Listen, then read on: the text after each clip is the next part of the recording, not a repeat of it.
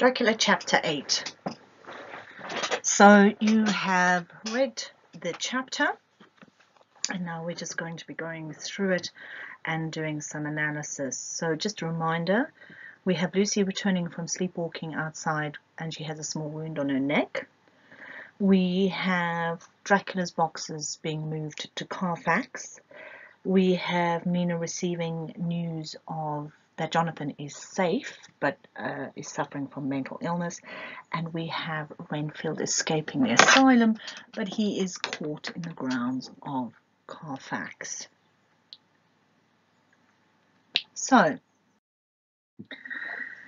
chapter 8 begins with Mina Murray's journal. It's the day of the storm, that massive storm, where the ship comes in and is manned by a dead captain, and it is the 8th of August.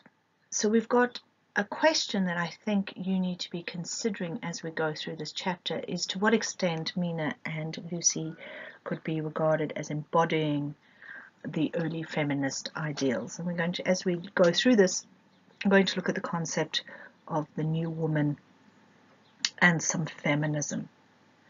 So the 8th of August, Mina says, "Oh, but I am tired. If it were not that I had made my diary a duty, I should not open it tonight." So we get a sense from her tone that she is tired but satisfied. It's the idea that she's done something today that has been good. It's exhausting, but she's achieved something. And the fact that she says had I made my diary a duty shows that she is very determined to write in her diary every day. She's very, very disciplined.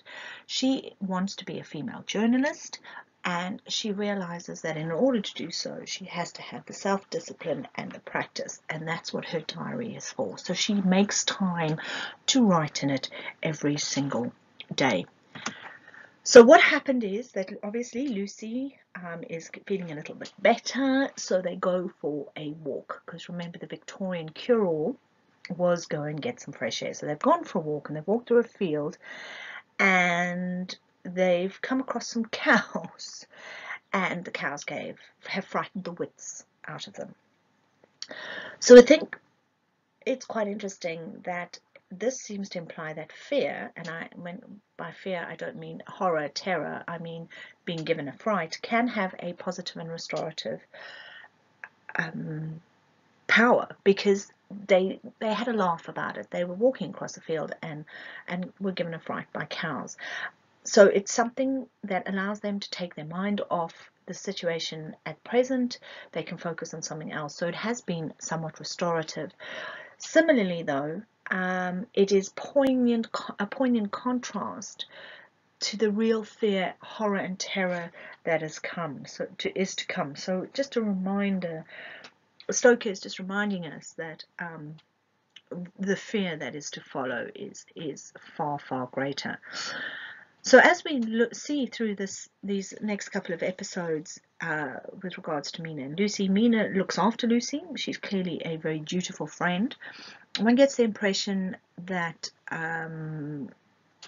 that despite their friendship, they are very, very, very different women. They're polar opposites.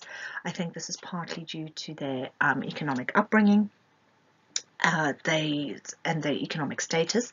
Lucy clearly comes from a family which has greater wealth than Mina's does. She doesn't have to work, whereas Mina does. And we've noticed that there are other elements. For example, that she has a house in London and a house in Whitby, etc., etc. Okay, so we've got two very different women, and they are spending time together, and Mina's obviously trying to look after her friend. And she talks about all they got up to this day. So they had a really, really busy day. They went walking, they went for tea, etc., etc. And she says, I believe we should have shocked the new woman with our appetites. So what she's saying is what they got up to today would have shocked the feminists. their appetites would have shocked them. Now, their appetites could be reference to food and eating too much, or it could be reference to appetite for excitement or sexual appetites, anything along those lines. So that's again up to you. But she says that they would have shocked the new woman. So before we look at that, let's just go take a step back and explore what is new woman. Now, this is a term, I'm only going to go through it very briefly. By all means, do some additional research. It will, because that will help you to understand where Stoker is coming from. So a new woman, the term new woman was first used in the early 1890s to describe late 19th century writing, which tackled issues to do with social change for women. So the issues that it would explore were things like getting better education, employment opportunities for women, the fact that there were double standards in terms of sex, the idea that a woman, it questioned traditional attitudes towards marriage, motherhood, etc. So this is what the new woman looked at. They were looking at, was early steps in terms of feminism. Remember, feminism is not man bashing or man hating, it's equal opportunities. So these women were trying to find equal opportunities and female emancipation. Again, shows how contemporary this novel was, because at the time, the new woman and the idea of the new woman was being very much mocked in the press. So Stoker has been very clever in incorporating this.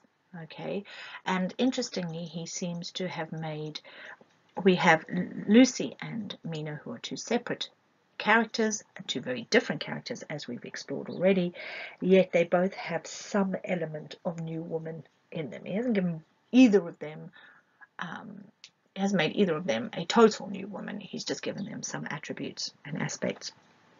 Anyway, so Mina talks about how they've gone, all their appetites would shock new women, and she says, but men are more tolerant, bless them. So the implication seems to me that Mina seems to attribute or associate female emancipation and the idea of the new woman with intolerance. So maybe she's ahead of her time again, and she is highlighting that female emancipation is being associated with man bashing, which is what it shouldn't be. So that would be intolerance. Okay, she says that they would the new woman would have disapproved of what they got up to. So that day. So this is immediately contrasted, and the whole idea of tolerance and intolerance is immediately contrasted when Mina talks about how she had to be very, very patient and tolerant with a curate who just would not leave, as you read further down that passage. So we've got this situation where Mina is clearly herself a new woman, or has elements of it, but doesn't seem to categorize herself as one. Now, we know that she's purposeful and she has ambition. We know that she's determined and she is self-disciplined, as we've seen from her writing in her diary. And in contrast, Lucy is this exuberant, impulsive, frivolous individual who doesn't seem to have ambition to get employment. Her ambition, which one shouldn't judge, I suppose, is the fact that her biggest concern is making an advantageous match, advantageous marriage. So it just highlights, again, Stoker highlighting the contrasts between the two. Again, what is Mina's attitude towards new woman and feminism?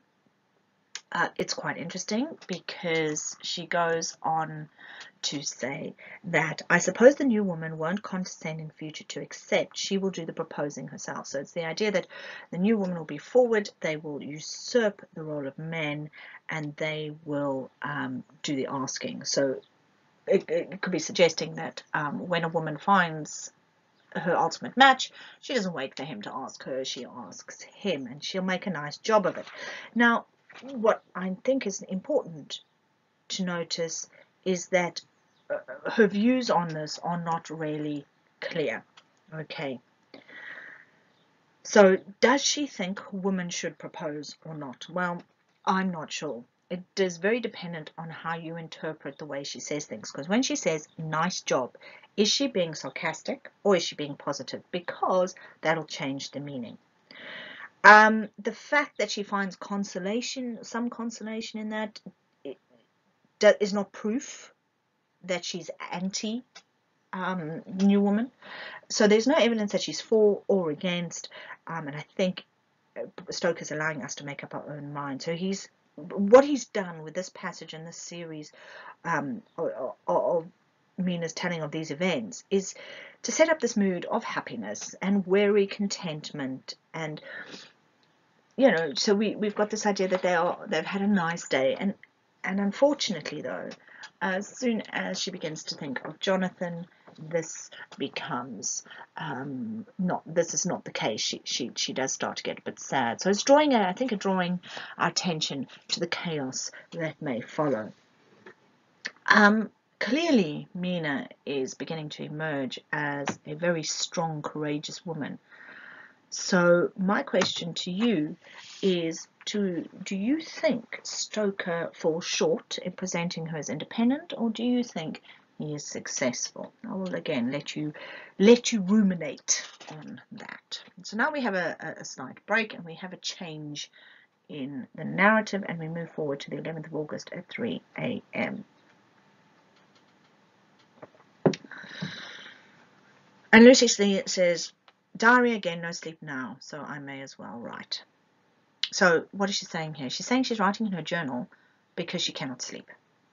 This is really a bit of a weak excuse, as we discussed a little bit earlier. This is a woman who is determined, who's disciplined, who takes her writing seriously, by saying, oh, I can't sleep, so I might as well write. It seems to be a bit of a cop-out. It's not in line with a character who's striving to be a lady journalist. So I think my criticism here is that Stoker seems to have the impression that he needs to give or establish credibility of the authorship of each and every document included. As you remember, he wants us to believe all these documents, so he seems to keep needing to provide an excuse for why they're being written. And in some cases, like this one, I think the links are a bit tenuous, because a journal's a journal. She could have just started with, I'm too agitated to sleep, or we have had such an adventure. She didn't need to state no sleep now. On that note, the noun adventure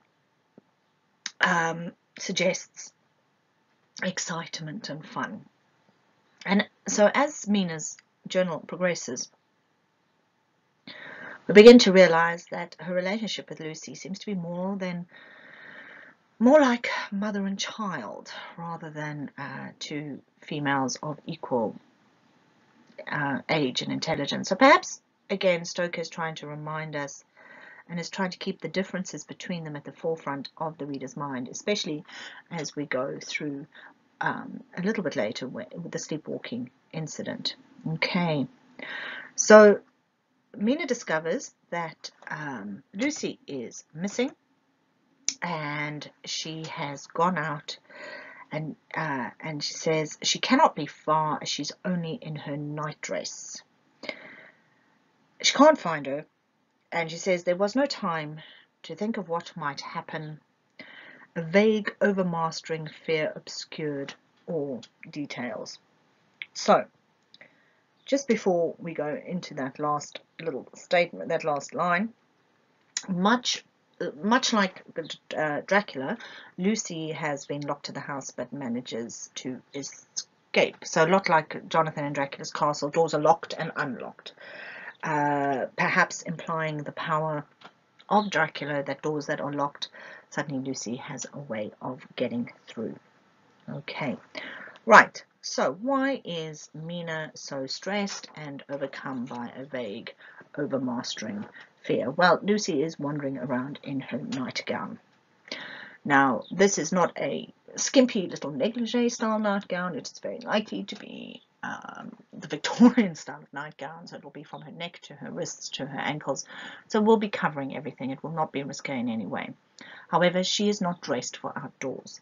She will not have all the undergarments on that Victorian woman we expected to wear.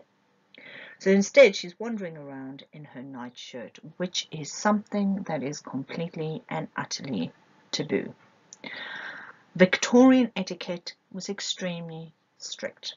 In fact, this lovely quote says, although in England ladies enjoy far greater liberty of movement in public places than is permitted in continental society, it is not considered proper for unmarried women to frequent promenades and principal thoroughfares thronged with businessmen and pleasure seekers unless under benefiting escort. So if the rules are this strict, can you imagine what people are going to say and what people are going to think if it is discovered that Lucy is running around at night on her own in her nightgown? They will regard her as semi-naked. She is not semi-naked by our standards, but again, remember, for the audience of the time, this would have been shocking. And it seems, in Mina's innocence, that her biggest worry is that somebody's going to see her.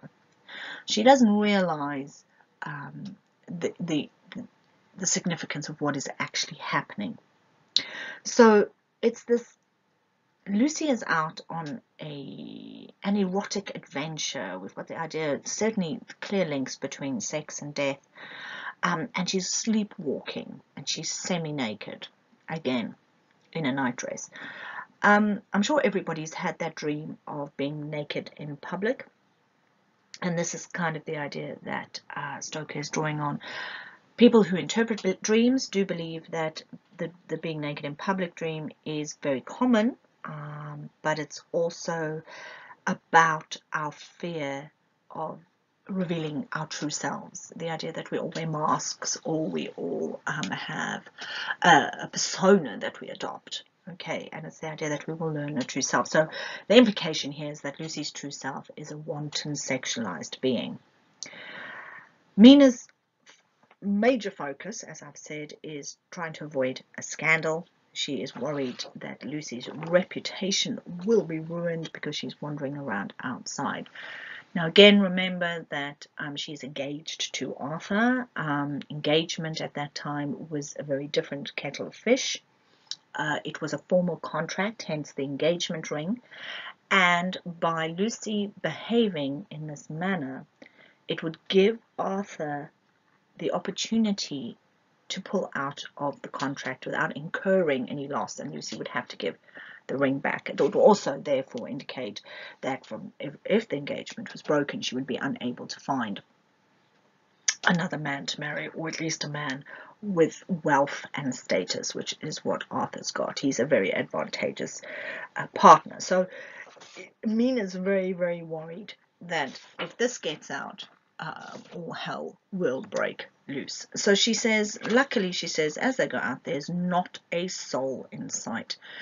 The irony of this is that Lucy has also given up her soul by going out to be with Dracula. When you look at that in a little bit, in a lot more detail, but she is foreshadowing that, in fact, Mina is too late.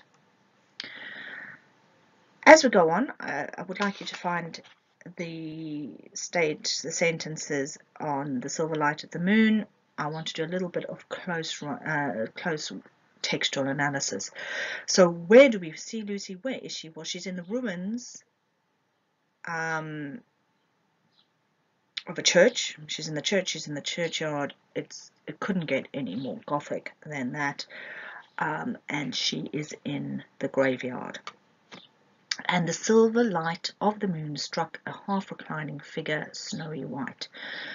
Okay, so looking at this on a word-level analysis, just a reminder that this is the kind of thing you would also be expected to do under examination conditions, not for every quote you use, but certainly for one or two of them, regardless of the exam board. Remember, the moon is representative of the female or the mother. Okay, it's associated with female menstrual cycle, which again is associated with birth, childbirth, and childbearing. It's also associated with the tides and control and strength. Note that we've got the phrase half reclining, half reclining 3 times in this passage, in this paragraph. Half reclining means to be almost lying down. So the impression we get is the snowy white figure is submissive, acquiescent, passive, is allowing this to happen. Snowy white, again, is the idea of purity and innocence and surrender. Okay.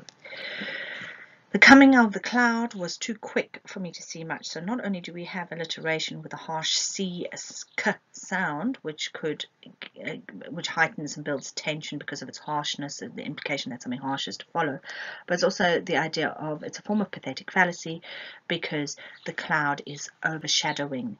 It's creating the idea of being unable to see clearly. Okay, so it's also metaphoric, and so for shadow shut down on light. So shadow shut down is sibilance, the idea that again it's adding to the eeriness. The sound adds to the eeriness of the situation. Light being a metaphor for goodness is being blocked out, and it's being blocked out almost immediately. So light or goodness is not even having a chance to feature. So the adverb immediately shows us how serious the situation is. Then this is followed by a but. The coordinating conjunction but shows us that there is more to this than just the moon going behind a cloud.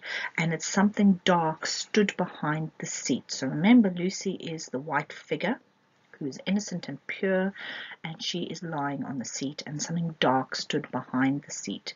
Now, is the dark literal, as in a dark shadow, or is it figurative darkness, evil? Okay, and it's bending over this supine figure.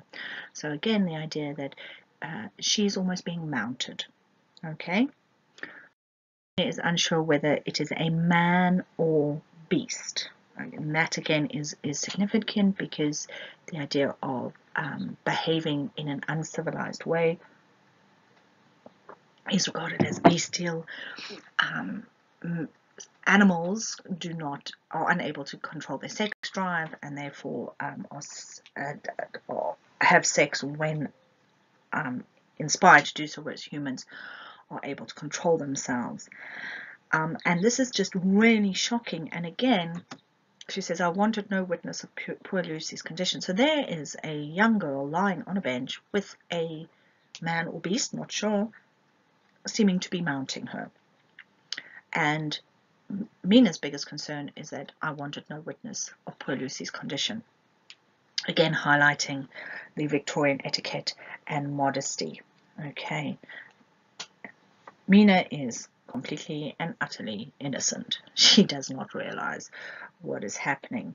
And we've got this, the whole way through this passage, we've got this constant linking of opposites. We've got the white figure and the figure in long and with something long and black, and again the idea of half reclining, and we've got him having a white face and red gleaming eyes. Now, the white face and red gleaming eyes rings alarm bells for the reader, because we know that Jonathan described Count Dracula as having a white face and gleaming eyes, red gleaming eyes. Please note, nobody else in the text knows this. None of the characters know this. We are the only ones who've been privy to Jonathan's journal. So therefore, it's again the sense of creating a sense of tension through the use of dramatic irony, because we know something that the characters don't. Okay, so Mina has no clue how she is going to protect her friend. She's not sure what to do. She's not even sure if it's a man or a beast, and she really is unaware of the danger that this situation poses.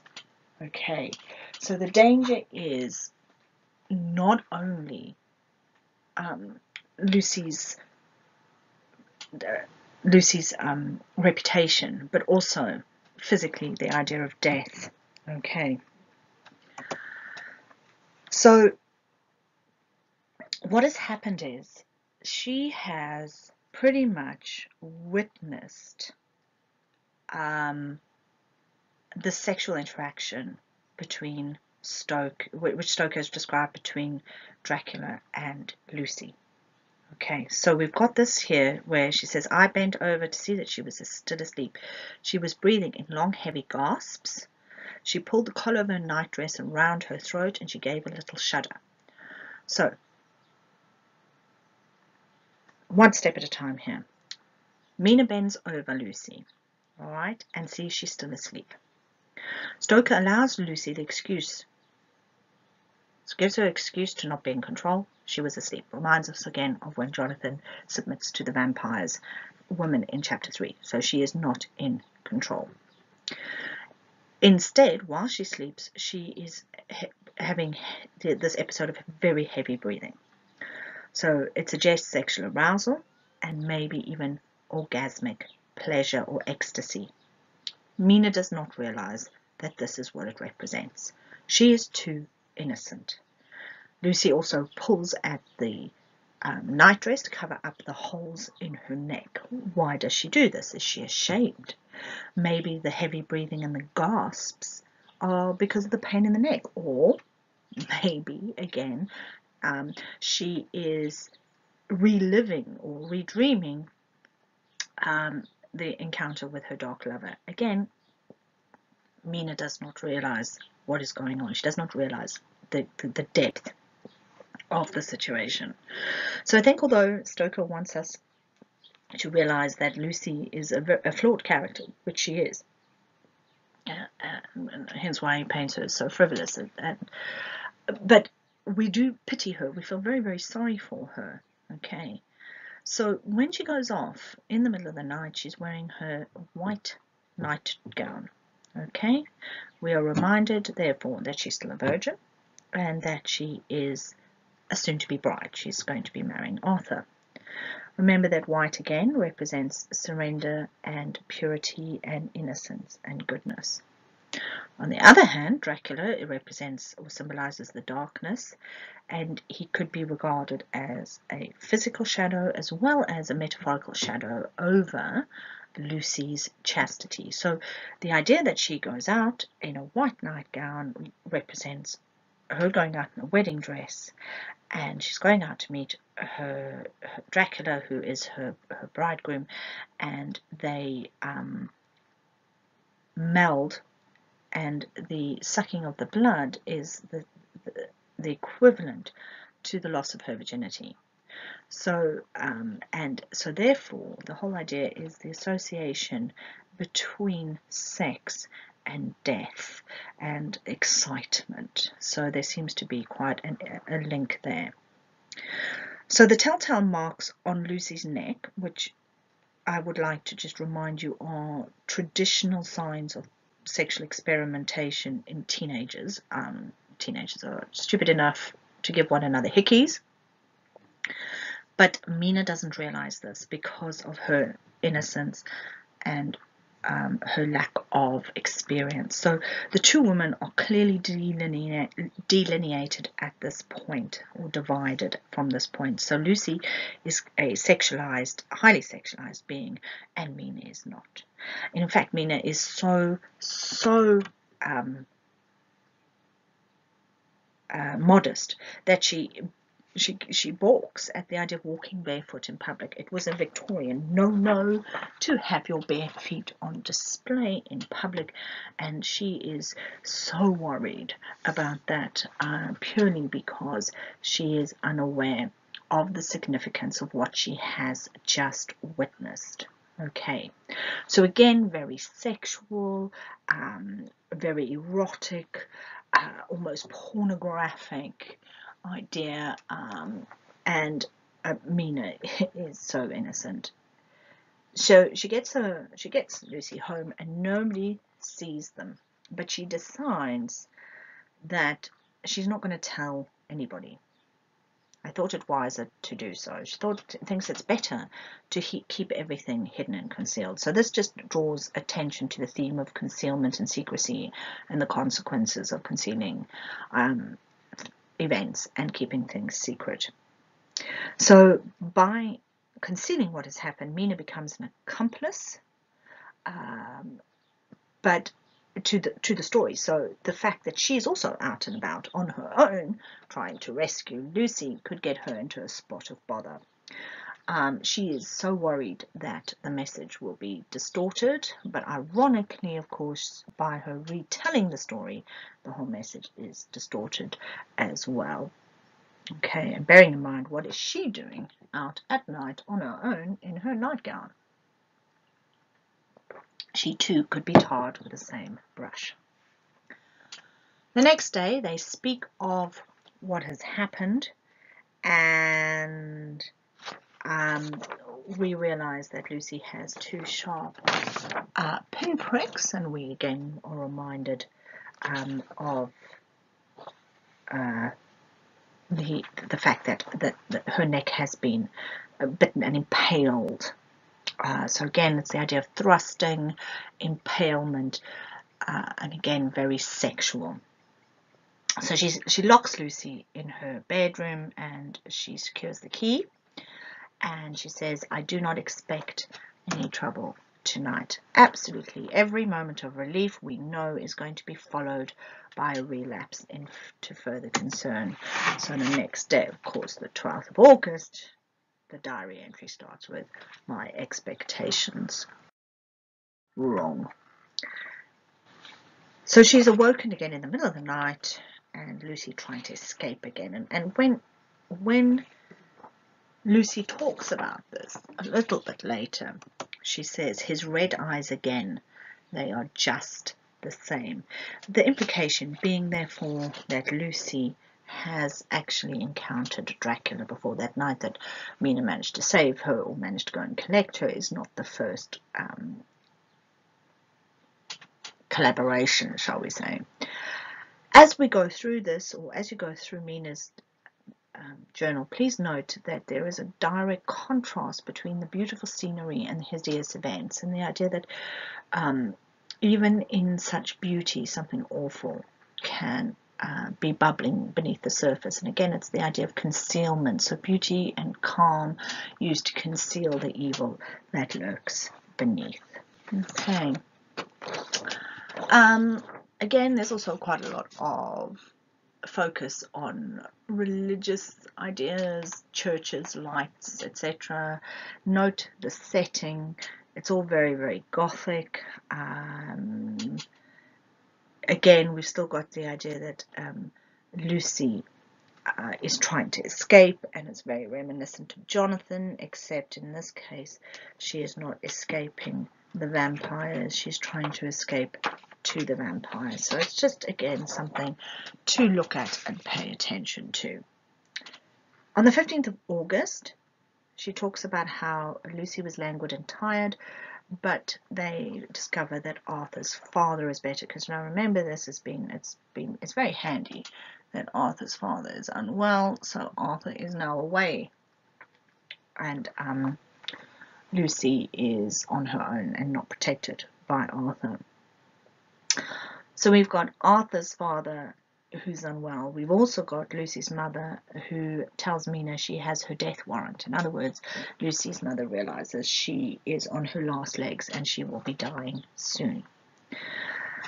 So we've got this, interestingly, all very magical, but Arthur's father falling ill, Mrs. Westenra realizing she's going to die, are all very magically linked to the approach of, or the arrival of Dracula. Again, the characters are unaware of this. We, the reader, know that he is getting closer and closer to London. And the closer he gets to London, the more situations fluctuate. So we've got Arthur's dad getting ill, we've got Mrs. Westenra being sick, we've got Renfield escaping and running amok. So all these things seem to happen and become more and more intense the closer that Dracula is getting to England. And of course Lucy and Mrs. Westenra therefore become victims of this horror of his imminent arrival. So we get the impression here that Dracula is not just a vampire. He is more than an evil presence affecting just a few people. He seems to symbolize total social disruption and chaos. So and what Stoker is trying to say is that if he's not stopped, he will destroy Victorian society. My question then to you is, can Dracula be regarded as an extended metaphor for something else? Perhaps the influx of immigrants or the influx of foreigners or something along those lines. Again, something you could argue. Again, as we go through this, though, please note how Dracula is in complete contrast to Mina and Lucy. He's described as pale, wearing black, with red eyes, whereas the two girls are regarded as they're wearing white, and they're pure, and they're innocent, and they're vibrant. We now have the solicitor's letter, which talks about the boxes, getting the boxes moved, 50 of them, to Carfax. Stoker includes solicitors' letters for credibility. Remember, solicitors are known as fastidious and careful, and therefore by putting in these letters and intermingling these letters with the journal entries, because the letters are very formal and lack emotion, we are more likely to believe the events. Again, let me draw your mind back to the epigraph at the beginning, which says how all of these are genuine. So by having we've had journal entries which are very emotional, followed by solicitors' lawyers which lack all emotion, gives us, just as a reminder, that all different documents make up this, and that just because there is emotion attached doesn't mean that the document can't be trusted. So again, it's the idea of trying very hard to give credibility to Mina and her journal. The specific information as to the amounts of money, etc., etc., and the rather boring. It is rather boring, but again, just emphasizes how fastidious and detail-orientated the solicitors are. We then go back to Mina Murray's journal. We're on the 18th of August. Lucy is beginning to recover, and we see this often. She does well, then she relapses, then she does well, then she relapses, and every time she relapses, it's far worse than before. Okay, so it talks about how she is engaged spirits and full of life and cheerfulness. She even talks about her memories of the sleepwalking. She says, I didn't quite dream, but it all seemed to be real. Okay. She goes on to describe it as a vague memory of something long and dark with red eyes. Okay, so again, Stoker is giving her an out because, of course, this was beyond her control. It was not something she chose to do. It's all very vague and misty. She's not quite sure what happened. What she does say, though, that is very frightening, is my soul seemed to go out from my body. Now, this is very alarming, and neither Lucy nor Mina are aware of the implications, but it links back to the image of when she was reclining on the bench being mounted by a man or beast. And it's the idea that it's too late. Your soul, if you sell your soul to the devil or give your soul up, you are going to spend eternity in purgatory. And it's the idea that Lucy has given her soul over. She's given not only her body, but also her soul over to Dracula, and Dracula is now her master. And again, reminiscent of Renfield, and we'll look at that in a little bit. But clearly, despite this, Mina is a devoted friend. Not only is she a devoted friend, but her devotion to her fiancé is very evident when she gets a letter from Sister Agnes. So the letter from Sister Agnes tells us that Jonathan has clearly been successful in his escape. He managed to get out. We will never, ever, ever find out how, which is just a question that always remains in the background. So yes, he has managed to escape, but he is not strong enough to write, and he has what she calls violent brain fever. In other words, he is suffering emotional and mental trauma. It's probably PTSD after what he's experienced. So he's safe, though, because he's been cared for by nuns. Now, again, it's quite interesting, because where is the safety and security? Where is he protected? Inside the church. Okay. Not necessarily just a church, but in an abbey, and he's been looked after by nuns. Now, nuns, this is going to be a little bit important. It is important a little bit later, and again we look at Renfield. But according to the Bible, Christ is the bridegroom. The church is the bride of Christ, and it's the idea that we want that the church should want to please the bridegroom and do everything in honor of the bridegroom. So when we give ourselves to Christ, or when we are become Christians, we do everything he asks, and we want to be the best that we can be for him. We would like to be the bride. And when nuns, when people take a vow to become a nun or to become a monk, I suppose, they become referred to as the brides of Christ. They give up, they forego a life in society, and they marry Christ, obviously, metaphorically and figuratively rather than literally. But they devote themselves to Christ. So the fact that he is being looked after by nuns who are wedded to the church and wedded to Christ, and he is safe, is the exact opposite of what's happened to Lucy. Lucy is married to the Antichrist based on the last interaction that they've just had, where she's given her soul to the devil. Antichrist, please, is not, it just means the opposite of Christ.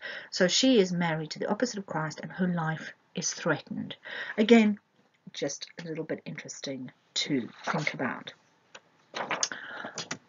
We then move on, and we're peppered with Dr. Seward's diary, and again, it's the link of religion is running through this.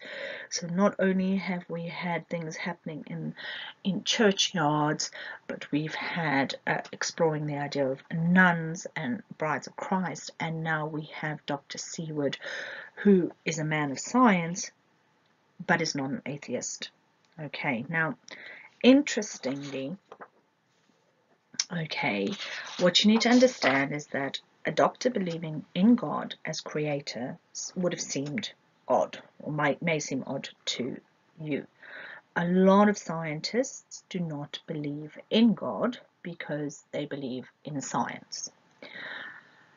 So this did start to become a lot more apparent during the 1850s when Charles Darwin published his Origin of Species by Means of Natural Selection.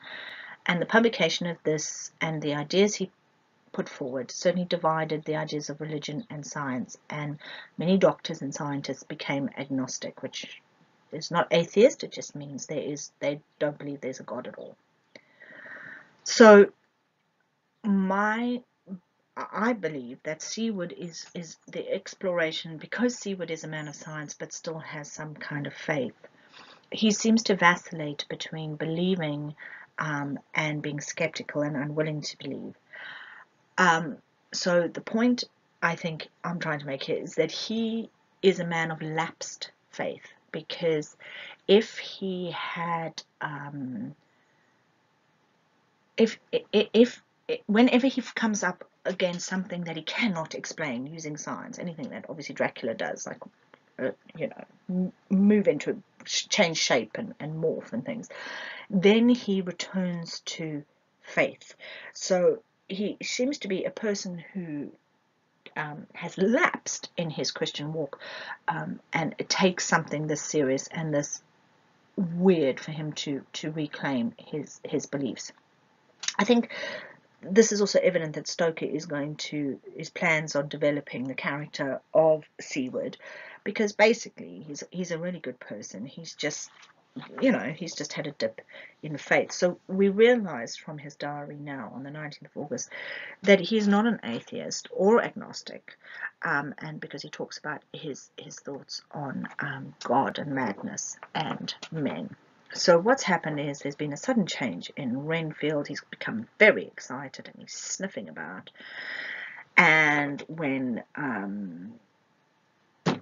Seward goes to talk to him, he says, "I don't want to talk to you. Don't count now. The master is at hand." Now, constant use of the reference of master. Firstly, and the fact that he's sniffing like a dog. It's always a dog and his master, but Christ is also referred to as Lord and Master. So again, it's a subversion of Christian ideas. So Seward says that the attendant thinks that Renfield's suffering from religious mania. And he says, well, this is a problem because, of course, when strong people are suffering from religious mania, they can be very, very dangerous. And what does he do? He goes to visit Renfield. It keeps checking on Renfield. And his attitude to me was the same as to that of the attendant. In his sublime self-feeling, the difference between myself and attendant seemed to him as nothing. So to recognize the difference. He is so focused on his own importance. And he says it looks like religious mania, and he will soon think he himself is God. So it's the idea that Seward despises the fact that Renfield's madness has religious roots, almost like the idea that it's an excuse. So often when, for example, when people now in modern society use religion or specific religious ideas, and they subvert them as an excuse to do horrific acts. And he's looking at it from this idea, the idea that he's manipulating religion and faith and believes himself to be a god. He says, these infinitesimal distinctions between man and man are too paltry for an omnipotent being. How these madmen give themselves away. The real God taketh heed, lest a sparrow fall. But God, created from human vanity, sees no difference between an eagle and a sparrow. So his statement points out that he is very well aware that Renfield is not alone, and that many people do not believe in God, or they create themselves to be a god. Now, as you just look at that last line, that the real God taketh heed lest a sparrow fall, the language it's taking an idea from the Bible. So the language is biblical, but it's quasi-biblical language because it's not quite a direct quote. It is more a link, and it's the idea that it's not quite, the language is not quite accurate, but it evokes men's ideas of religion and biblical language in the reader. We go on to say, the bridemaidens rejoice the eyes that wait the coming of the bride, but when the bride draweth nigh, then the maidens shine not to the eyes that are filled. Pretty much it's the idea that a bridesmaid, it looks beautiful until the bride arrives on the scene, and she is therefore then pales because the bride is the most beautiful person there. And it's the idea of settling for second best. Okay, now what we've got to remember is that although we've been spending time reading Mina's journal and witnessing the events with Lucy, Seward doesn't know what's going on there. The last contact Seward had with Lucy was when he asked her to marry him, and she turned him down. Instead, she marries, or has accepted, the marriage proposal of his friend Arthur. So the implication is that Seward is second best. He is the bridesmaid, and Lucy and Arthur is the bride, in this kind of idea that as soon as Lucy sees Arthur, she doesn't even bother looking at Seward. Now, because he's only just been rejected by Lucy, this really upsets him. So this is why he cannot sleep, because as he says, I'm weary tonight and low in spirits. I cannot think of Lucy and how different things might have been. So anything associated with marriage, the language of marriage, is always going to make him think about Lucy. So what does he suggest he's going to do? He says, well, if he can't sleep, he's going to be taking some chloral hydrate, or the modern Morpheus. And then, of course, there's the chemical formula for it. So Stoker could be suggesting, perhaps, that Seward is addicted to chloral hydrate, which was a popular drug at the time and was doctors could easily access it. On the other hand, he's also showing that how contemporary this novel is and how Seward is on the cutting edge of medical technology and medical ideas and treatments, because of course the chloral hydrate was developed specifically to deal with insanity. So Seward's private asylum is therefore clearly very, very modern and aware of modern techniques. Okay. Renfield then escapes, and they find him in the grounds of Carfax. All right. And they close in on him, and they hear him yelling or having a conversation. So it sounds like the way it is described, it sounds like Renfield is having a conversation with God, because he talks about, "I'm here to do your bidding, God Master. I'm your slave, you will reward me, I shall be faithful, I've worshipped you long afar, now you're here, I'll wait your commands, I will do your bidding." So it sounds like he is looking forward to the arrival of his Lord and Master, which is Dracula, but is again inverting Christian ideals, which we believe, or Christians believe, that the Lord and Master is Christ, and they await his second coming. It describes him as a selfish old beggar who thinks of the loaves and fishes even when he believes he is in a real presence. So the loaves and fishes, remember, is Christ's miracle when he feeds the 5,000 with 2 fish and 5 loaves. And he says the implication is that the way Renfield is speaking to his master is paltry. He is focused on the little things instead of looking at the bigger picture. Instead of being aware that he is in the presence of a God, he is focusing on little things like saying, "Please don't forget me, don't forget me." Okay. The real presence is reference to the Holy Spirit. Okay, so in the Eucharist, the blood and the wine, when Christians take communion, when they eat the wafer and they drink the wine, the blood and the body of Christ, the Holy Spirit is present with them. And it's the idea that every time the Eucharist is done, the Holy Spirit is there, and he is called the real presence. So by using the real presence to describe Dracula, the suggestion is he's a perverted Holy Spirit, and this whole scene is the perversion of Catholic communion. So Renfield is captured, and they put him in a straight waistcoat, and he is being dragged away, and he says, "I shall be patient, master, it is coming, coming, coming." Right.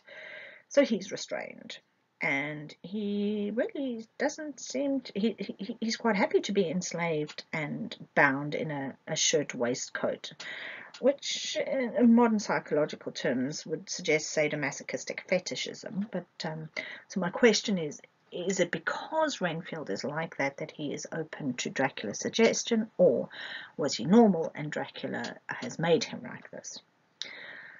But his restrained excitement is also is a double entendre. It's also clearly very sexual. So the master's coming, yay, yay, yay. But the idea of it's coming, coming, coming is reference to ejaculation. So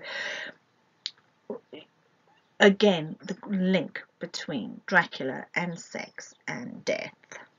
Okay, so I think it's important to note that throughout this chapter, Stoker has paralleled Lucy's eccentric behavior and Renfield's insanity. So why? Both escape a caretaker. Lucy escapes Mina. Renfield escapes the asylum and Seward, and both wander around in their pajamas, which is something that you didn't do according to Victorian etiquette. Both are also drawn to Dracula. Okay. Ironically, though, I think it's interesting to note that at the end of it, it's Seward who cares for both Lucy and Renfield, and yet understands neither of them.